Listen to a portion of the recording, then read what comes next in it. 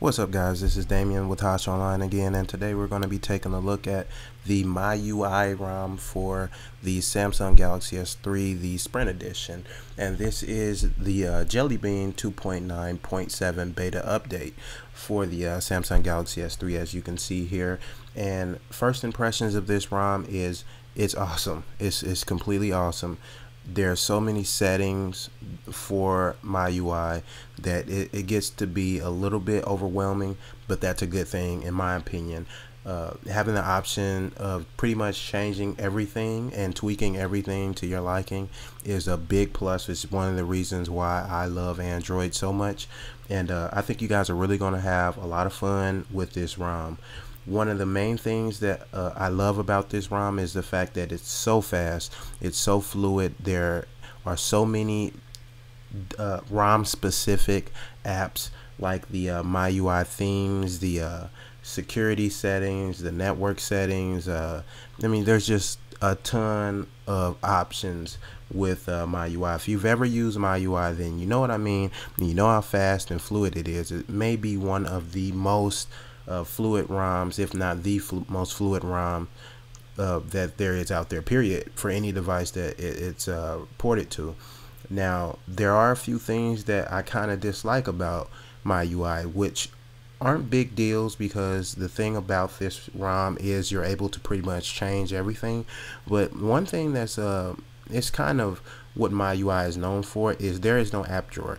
It kind of takes after iOS in that all the apps are just on screen.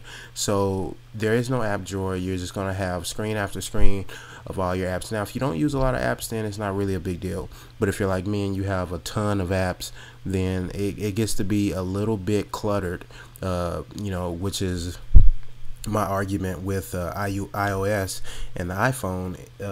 But the thing that's different than iOS and the iPhone is that you can change that. You can still use any launcher that you would like, and as you'll see in the video, I've downloaded from the Google Play Store the app drawer app, and that gives you kind of a Windows Phone type app drawer, but you know, it's better than nothing, and I won't complain about it, just as long as you have that option.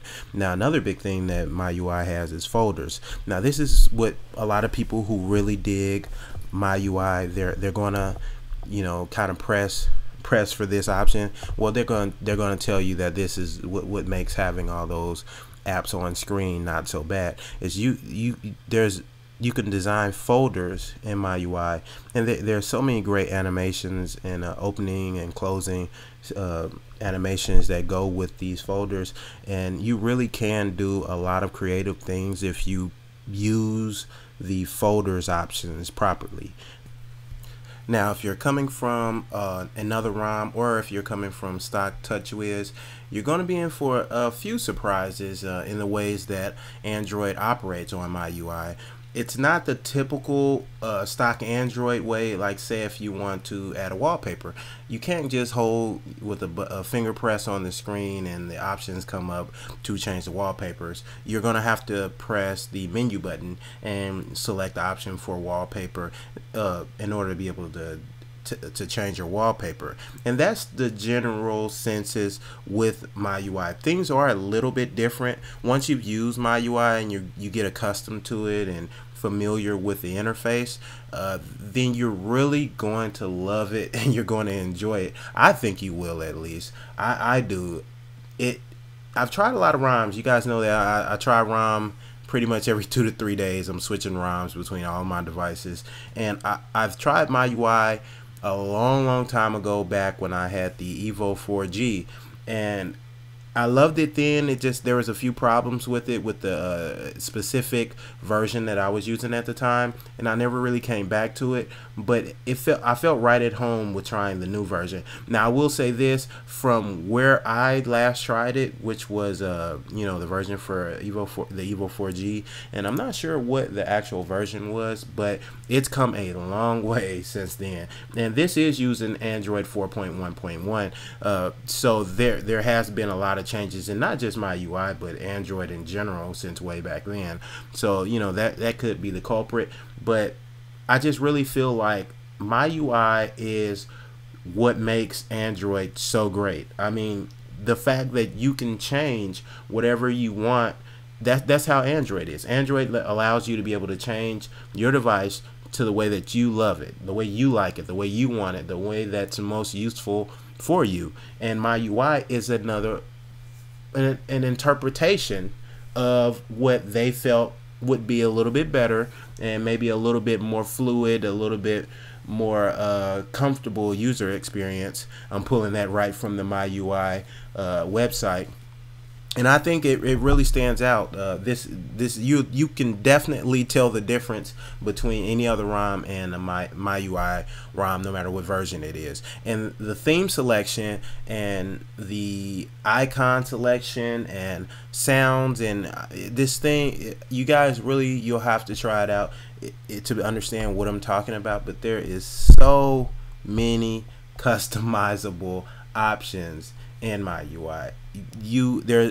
It's like I said before, you can get a little overwhelmed by it, and I don't want to sound like, you know, I'm just in replay mode, but that's what you're going to come away from it. It's really nice. It's really lovely.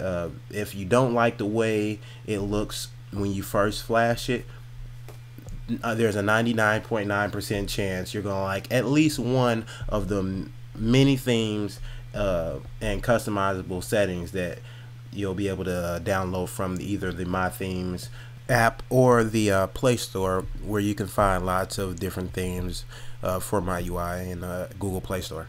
Okay, so there'll be links below where you can download this ROM from XDA, and make sure you support your developers, donate, click the thanks button on the thread. Make sure you help the community out. If you have a problem, first search through the threads before you place your question to make sure it hasn't already been answered. But if you find something out, you know, that maybe you think will help someone else, go ahead and put a reply in the thread so that you can help the next person out, pay it forward.